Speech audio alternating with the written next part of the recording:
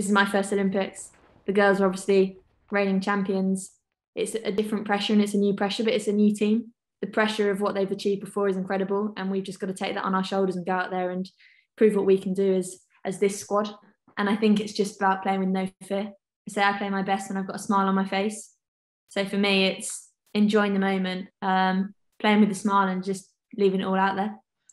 I think I'll treat it quite similar to any other tournament, just because it is weird. It's like you're going to Olympics, but it still is just a hockey tournament, so it's almost bringing it down a level. So not sort of, for me, I get quite nervous when it's like, oh my god, it's the Olympics, but it is just a game of hockey. Like, it's just 8 games of hockey. Just play, do what you know. I'm going to do what I normally do, how I like fair how I normally do, and just hopefully it works. Going to an Olympics is the first thing, and that's an incredible achievement in itself.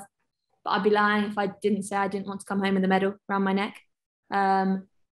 Always the gold medal. Of course, everyone plays to win.